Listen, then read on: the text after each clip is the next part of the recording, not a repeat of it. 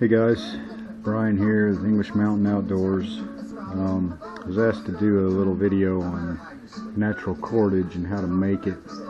I don't really have time to get out today and get some natural materials. I'm going to use a little bit of this old baler twine I had laying around here because it works good for showing how it's done.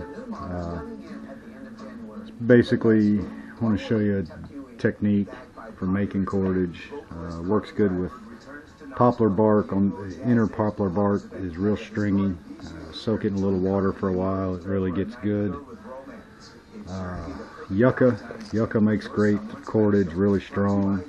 Probably the strongest that I've seen is stinging nettle. You can, especially if you can get it in the winter time when it's dead, you can crush the stalk out of it and get the outer stringy area. I just want to show you a quick technique on making cord.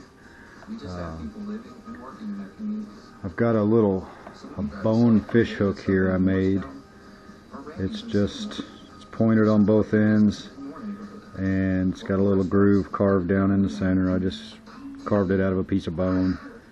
I want to show you how I do it and how this kind of hook works. You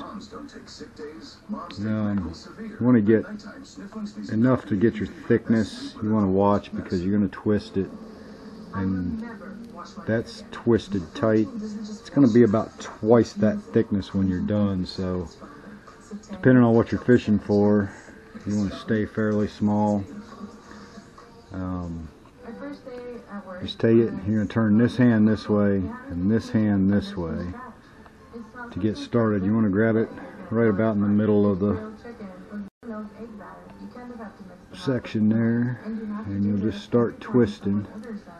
And you want to twist until that loop starts folding over like that.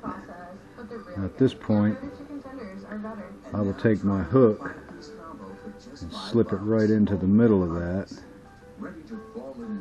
and pull it tight, and then it's basically, you're just gonna twist away from you and roll it back both pieces. Twist the top piece away from you and just roll it. Just keep doing that. Tighter you can twist it and roll it, thinner it'll stay, stronger it is. And there's another technique for making cordage where you can roll it on your leg and twist both sides at the same time. I don't normally do that. It's preference, I guess. You can make it faster. I tend to have a little better luck with this. Like I said, I'm twisting. I divided it into two pieces here, basically two strands when you fold it in half. You want to grab the top one, twist away from you, and then grab the bottom one and roll it towards you. And you just keep doing that. It's a reverse twist. The friction that it causes by twisting it makes it stay together and hold against itself. And you can get moving pretty quick on it.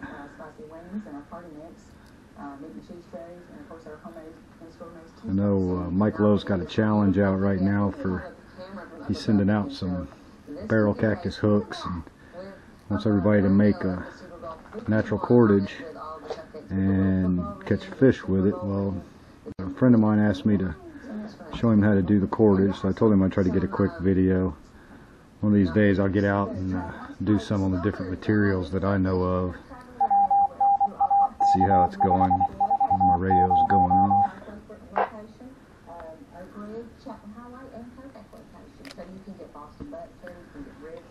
And you just keep going this method till you get it as long as you need it. It makes a really super nice cordage. You can make it thin. You want to get stronger materials for fishing lines since you need it a little bit thinner. When it comes to the point where you need to add, say you're running out of line here that you're twisting, super simple. Just get you a little more. This time, my camera over. This time you want, make sure you got about the same thickness there, but you will lay this against your lower section and twist and just weld it right into it. You can go on down a little farther and add your second piece in. You want to keep your, anytime you're adding to it, you want to make sure and keep the area where you add it in spaced apart so you don't have a weak spot in the line. I would normally go at least a couple inches farther down before I add any to the lower section or the other section. But that's how it works. Once you're done, you can just cut that out, make it nice and clean. Right now, for example, we're slowly getting rid of clouds. This is that opening again I was just talking about a minute ago, where we're seeing the clouds kind of peel back now. Roane County, you've got them out of your way, this thick blanket of clouds now. Just nudging out It's super strong. And what I was going to show you, this kind of hook is designed, you would actually take your bait, worm, grub, whatever you want to stick on it, and slip it up so that the hook is actually parallel with the string. And the theory is that when a fish goes in and pulls on it, and it pulls, that thing will flip sideways and get caught in their gullet or their mouth somewhere. I'm going to do a lot of water and fishing videos this summer. It gets warmed up, and I'm pretty excited about it. But that's it. That's basically how you make cordage. I said you're just gonna grab there, roll it tight away from you, swing it all back, and you can make it as long as you want. I generally will use yucca for smaller stuff, or stinging nettle. Poplar bark makes a really good strong cord.